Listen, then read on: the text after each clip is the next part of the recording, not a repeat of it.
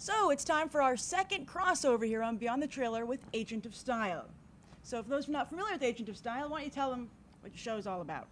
Well, basically, on newsarama.com, I do a weekly column, Agent of Style, and sometimes there's videos, and I talk about the design history of different characters and how they started off and how their costume or look, whatever, has changed over the years and the decades.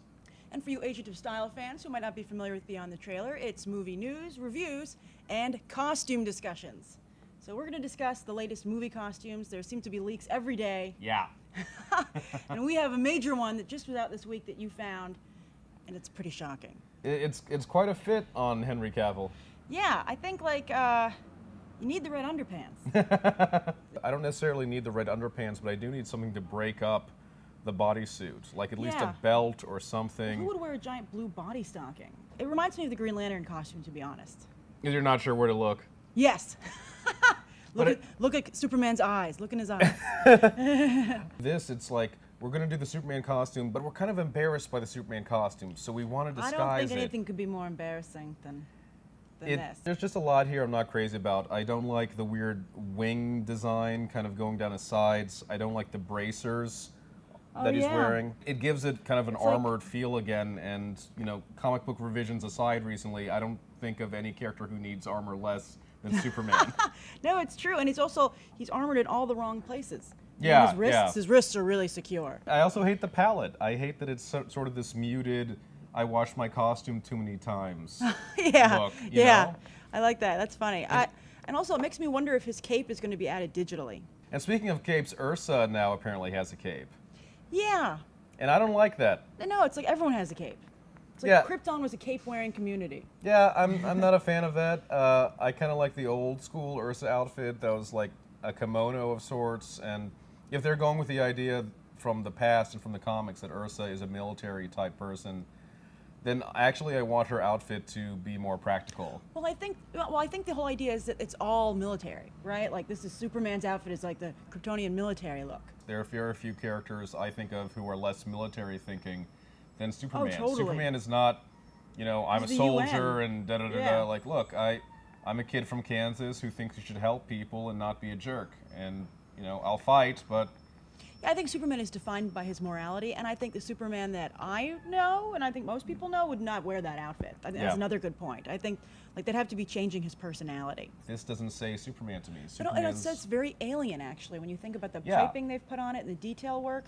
It's moving him back toward that alien thing, and I think Superman is he's never been popular because he's an alien. They're just like, why can he do all this stuff? Oh yeah, he's an alien. Yeah.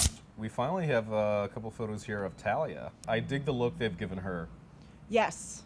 Well, we know a lot of this movie was shot in India. Right. So it has like that influence of the Far East. It's done the same style that you saw Ra's al Ghul's people wearing in the first movie. It's got a slightly regal feel to it. Exactly, it has an air of authority. It actually does feel very much like the princess is like, okay, I'm going to come out in the field. Yeah, but it's also got some practicality to it. You can see it definitely looks like something she can fight in if she has to. She can move easily in it. Well, that's what's so great about Nolan's universe, that it's so real world. Yeah. This is something, I mean, if she was just walking down the street in New York, you would be like, oh, okay, fashion forward. Yeah. Right? I mean, so it works so well in that world, which is what I like about it, which is interestingly what I don't like about the Bane costume. It's got this kind of weird harness, plus what looks like a weightlifter's belt. Yeah. and this funky mask. My concern here is that he looks to me very much like a henchman. This isn't like a leader. This isn't the big bad of the movie. So unless there's going to be like a reveal, or it's Talia who's pulling all the strings, which would be cool. Let's move on to Catwoman, the topic of much discussion. Anne Hathaway, to the negative response, was like, you've only seen a tenth of what this suit can do. And so I'm like, is it reversible maybe? I mean, I don't know what else it could do. It really looks like the Catwoman costume that Catwoman's been wearing recently, but minus the mask, which unfortunately is what makes it a Catwoman costume. And the coolest thing about it, those goggles are awesome. Like, also, who doesn't like wearing a good pair of goggles? No, exactly. Everyone has a pair. Every comic book fan secretly has a pair. I have a pair of goggles. They're awesome. I mean, what I'm hoping is that this is sort of a proto costume before she decides to really become Catwoman. But I have to say, I like the suit better on the stunt woman than I do on Anne Hathaway. It looks more utilitarian, it looks a little bit more serious, whereas this, the publicity shot of her, it's more interested with her being attractive than badass. Right. If there's no whip, I'm going to be very disappointed. Well, here's the thing, you can't make her just a female Batman. Right. And so that's the question, is she Robin? Like Christopher Nolan has said, no Robin ever. Right, So you don't want her to step into that role. She should still be Catwoman. Yeah, I agree. Do you think she should have ears? I would be, you know, at the very least, I would like the kind of cat eye goggles. But I say go for the ears. Batman has ears. Batman has a cowl. I don't see why we can't push the envelope further. Well, I think if she doesn't have the ears and she doesn't have the whip and stuff, like, why would anyone call her Catwoman? Where's that Right, name why gonna bother come at from? that point? You know, one thing I would like to say about the female costumes is that while I was a little tough on them, refreshingly, they're not too revealing, which is something that a lot of people complain about. You know, a lot of women are like, I'm not going to read comics because look what the women are walking around in. That's ridiculous. Right. No, I mean, some characters you've got where it's just like, well, gravity doesn't work with you, obviously. Or A lot of hairspray I sprayed on myself before I went out today. you have incredible body tape. Talia and Catwoman, they're sexy, but they're not hanging out. They're not... Well, it's a sexiness that women would be like, I'd like to wear that. I mean, that's the most successful version of sexiness, where guys are like, oh, that looks hot, and women are like, I'd love to, you know, I would like to, that was a cool outfit, I would wear that, you know?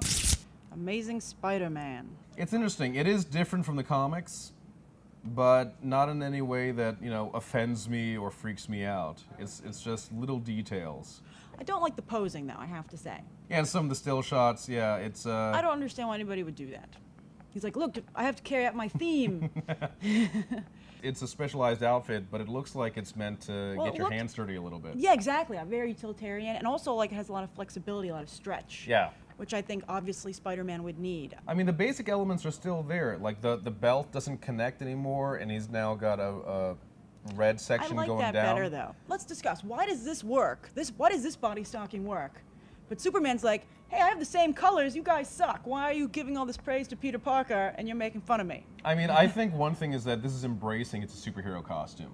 Yes. Like I said, the Superman outfit seems to be trying to come off as, well, it's body armor, and it just happens to, you could mistake it for a costume, but it's really body armor. That's a good point. I think it's like, you get the feeling that the Superman producers are like, this is lame, but we can't really change it because we're stuck. Yeah, which is, it's dumb because there's no need to hide that Superman's a superhero. Well, also, I think the physique might help here. You know, like a wiry, skinny guy looks a lot better in a body stocking than like a big, muscular guy who's going to look a little awkward. Right, that's the other thing. Henry Cavill doesn't look like he can move that well in his outfit. His outfit looks very stiff. Well, we know that Chris Hemsworth said that was the case, actually, for Thor, that he had trouble moving. Yeah. It was partially his own fault because he worked out too much. Yeah. But still, that happens. What do you think? Leave your comments down below, and be sure to check out Agent of Style on newsarama.com and Crazy Sexy Geeks here on YouTube, and Beyond the Trailer on the channel you're watching, youtube.com/beyondofthetrailer. Take care.